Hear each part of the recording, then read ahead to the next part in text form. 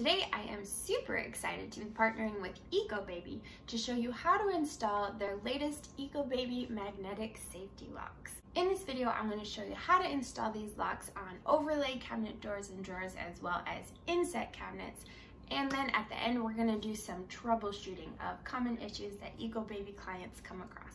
I have here in my hands the 6-pack of baby locks. This comes with 6 locks, 6 strikers to keep the locks closed, stickers, alcohol swabs, extra 3M adhesive.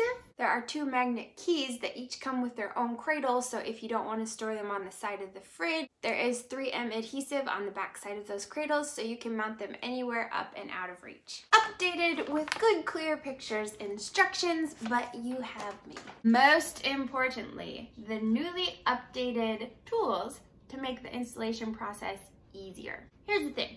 I personally bought and installed a former iteration of these safety locks and they have worked perfectly ever since I put them in place. But the installation was more complicated than I expected it to be. But now, with these new tools that come in every package of safety locks from EcoBaby, installation is so much easier. So here's how these guys work. You have your plastic strike plate that you attach onto your cabinet frame. And then you have your lock that you attach onto the back of your door or drawer front. So then when it closes, your lock hooks on the back of the strike plate and keeps the door or drawer closed. So then you come along with your magnet and you hold it up to the front of the door or drawer front and that latch goes down and then you can open your lock. The really cool thing about these locks is that you can put them in an unlocked position with that little toggle on the bottom. So operational, not locked, unlocked. That's cool for lots of reasons. Rental properties, part-time caregivers, families that might have another kid but they haven't decided yet. All packages also come with optional screws that you can use to attach your pieces with. And you can see that all of the strike plates as well as the locks are pre-drilled for being attached with screws if you need to. But in 99% of surfaces, you won't need to use those because the 3M adhesive that's used to attach these pieces can attach to almost anything. Special exceptions would be surfaces with chipping or peeling paint or super slick vinyl or Formica without any kind of texture to it. But for everybody else, you can just rely on the super strong holding power of 3M adhesive. So let's get one of these on here. There are 2 main types of cabinet construction, overlay and inset. This is an overlay cabinet because the doors and drawers sit on top of the face frame. The installation for these is different than inset cabinets, which sit inside the cabinet frame so that everything is flat across the front, and we'll get to those later. First, take the alcohol swab that has been provided and wipe off the surface where both the strike plate and the lock is going to go. And the reason for that is you want to make sure that the place where your 3M adhesive is going to be trying to stick to is free of dirt and debris. So it's attaching itself actually to the cabinet and not to the grime that's on top of the cabinet. Once the area is clean, take your strike plate, remove the 3M adhesive cover, and with the adhesive pointing up and the nose of the triangle shape pointing out towards you, place the striker flush to the front of the cabinet face frame. So right here, you want it to be even with the front. Press and hold the piece into place for 15 to 20 seconds. Here's where it all gets way easier than last time. One of the new installation tools that EcoBaby provides is their cradle. Imagine this is my strike plate that I just installed in my cabinet. You can see there are little fins on the side that will fit into this cradle right here. So with my strike plate already in place, I'm going to take my cradle flat side out and slip it onto my strike plate, like so. Next, I'm going to take one of my locks, making sure it is in the locked position, remove the 3M adhesive cover, and then with that latch pointing up and into the cabinet, all I need to do is push the lock right into the empty square in the cradle. Close the door. And it stuck itself exactly where it was supposed to be on the door. You do want to give your door a slight tug, to make sure that everything is aligned where it's supposed to be, but don't really yank on it because you haven't had a chance to press the adhesive in place yet. Take your handy dandy magnet, put it over the top of the lock, and you'll know you're in the right place when you hear it click. Open the door, press your lock into place for 15 to 20 seconds, remove your cradle, and you're good to go. An important step here is you want to put your lock into the unlocked position for the first 24 hours that it's in place. This gives the 3M adhesive a chance to fully cure and adhere itself to the cabinet before you're putting any kind of stress on the lock. This is where the butterfly stickers come into play if you want to use them. If you prefer not to just listen to the click, you can place one on the outside of the cabinet door where your lock is on the inside. That way you can just press your magnet directly to that and know you hit it right every time. An overlay cabinet drawer is done the exact same way. You do your swab, your strike plate with the nose facing out, your cradle, flat face facing out, your lock pointed up and in, close the door, press and hold everything, and you're good to go. Sometimes with cabinet drawers, the drawer body height interferes with where the lock needs to go, and we'll talk about that when we get to the troubleshooting. So now let's take a look at how to install these safety locks into an inset cabinet, or a cabinet where the doors and drawer fronts are set into the face frame and everything is flush across the front. What you want to do is take your cradle and take the other installation tool, which is a ruler, with the flat side of the cradle facing towards the ruler and with the side of the ruler that has numbers on it facing up to where you can look at it. Put the ruler into the cradle in that very top slot, like this.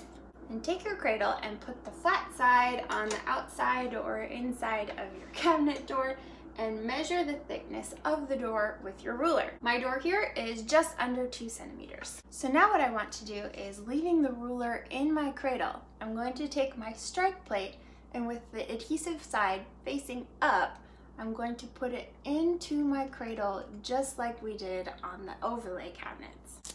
Remove your adhesive. What this setup is going to allow me to do is hold this strike plate 2 centimeters into my cabinet by keeping an eye on the 2 centimeter mark on my ruler and line it up with the front of the cabinet face frame. I'm saying 2 centimeters because that's the thickness that my door was. So whatever the thickness of your door or door front is, hold your ruler to that depth.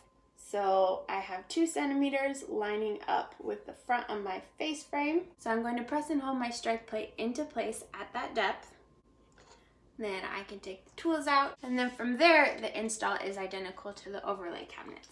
So go ahead and put your cradle back on your strike, put your lock into the cradle, close the cabinet door, unlock the lock and open the cabinet door, and press and hold the lock into place. And that's how to do an inset cabinet. All right, guys, time to troubleshoot. So let's say you're trying to install one of these locks in an inset cabinet, but there is no material behind the face frame for you to attach your strike to. This is probably going to be really common when installing these on inset cabinets, because a lot of the times a face frame is a 3/4 piece of material going this way rather than a solid piece of material going back into the cabinet.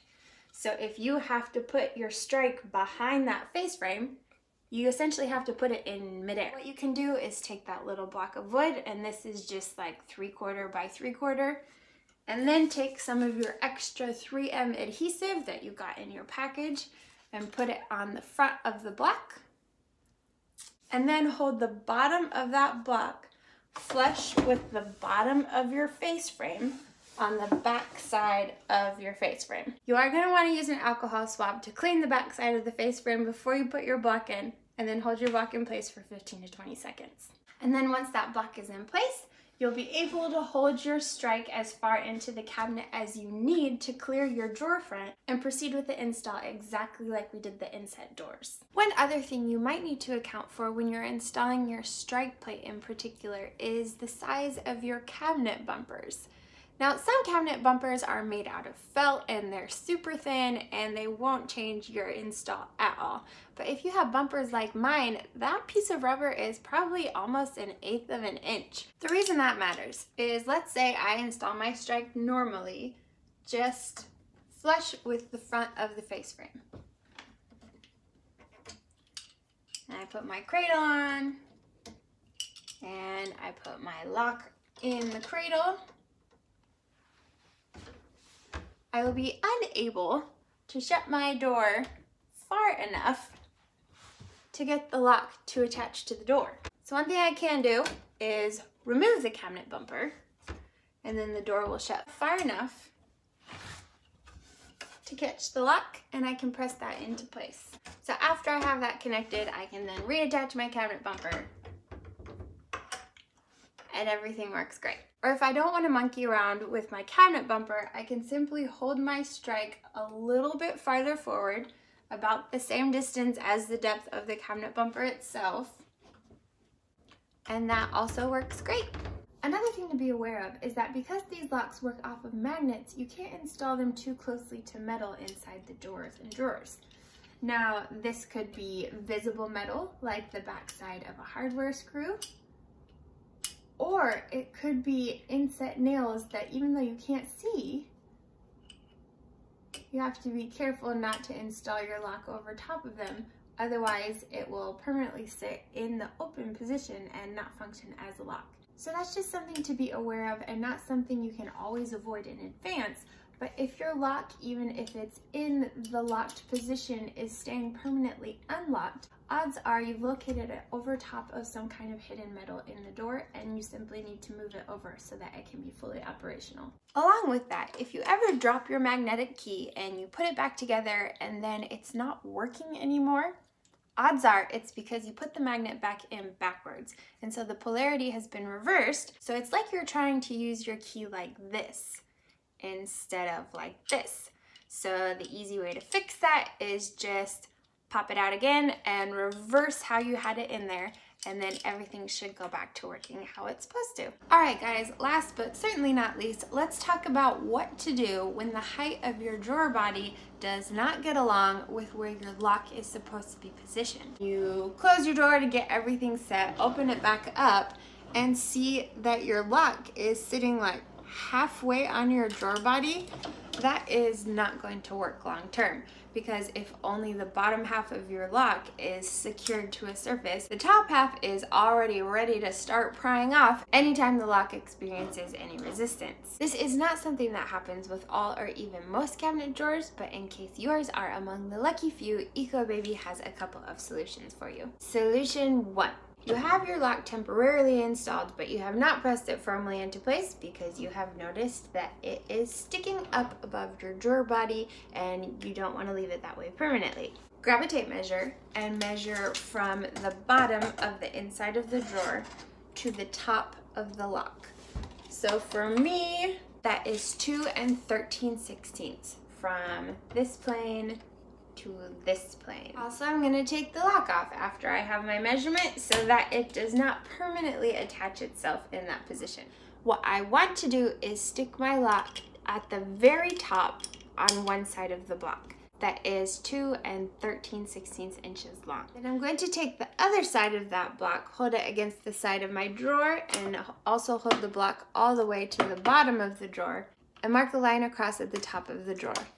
Then what I want to do is fill this entire surface where the block is going to be making contact with the drawer body with 3M adhesive. Or if not the entire side, at least a goodly amount.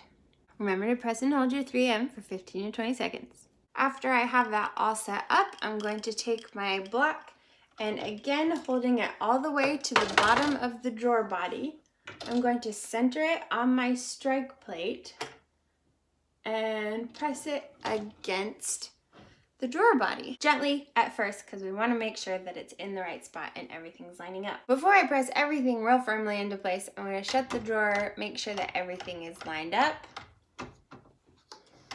open it back up, and then press it firmly into place. There is one complication of this solution, and that is that although EcoBaby uses the strongest magnets available for their keys, on my cabinets, just one magnet is not strong enough to operate the lock through 3/4 inches of a drawer front, 3/4 inches of a drawer body, and the 3/16 inch of the plastic block. You can see it will affect it slightly, but it's not enough to fully lower the latch to get the lock to open. The workaround for that is putting both of your magnets that come in your package together. Use them at the same time and they create enough force to lower the latch. So it's a little bit of special operating instructions if you're going to go with that solution, but it's easy to measure for, easy to install, and then works great after that. Solution 2.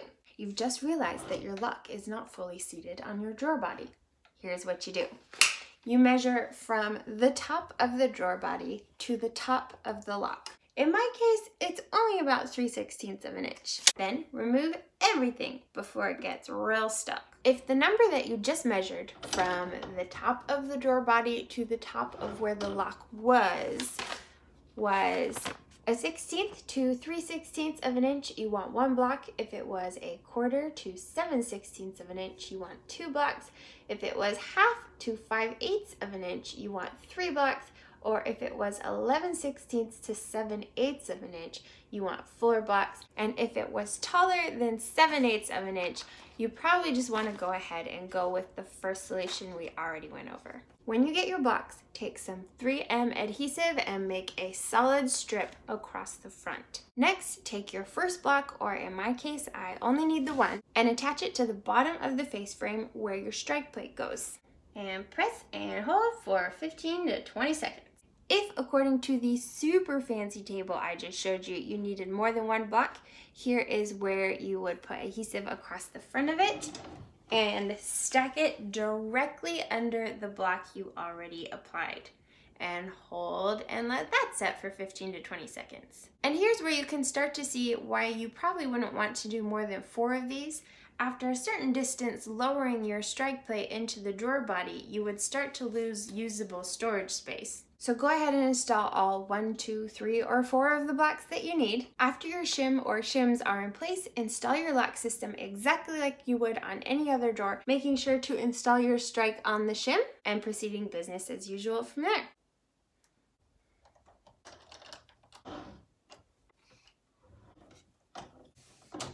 So now, because I have brought the height of the strike down, my lock is fully seated on the drawer body, and I don't have to worry about how well it's stuck on and if it's going to get ripped off. An easy way to tell which solution might work best to you is to see exactly how the lock is lined up on the drawer body. In this scenario, this is the drawer body. If about half or less of the lock is showing above the drawer body, I would go ahead and go with solution 2, just because it's less to work around long term. Not that putting 2 magnets together is a big deal, but you know what I mean. If your lock placement looks more like this, it's just barely catching the top of the drawer body, but it can't clear it, I would go ahead and go with solution 1, just because that might be too far to shim your strike plate down. Well guys, that's the video. Thank you so much for watching. If you have any further questions, or if you need to contact EcoBaby support, I will have their information linked down in the description box below.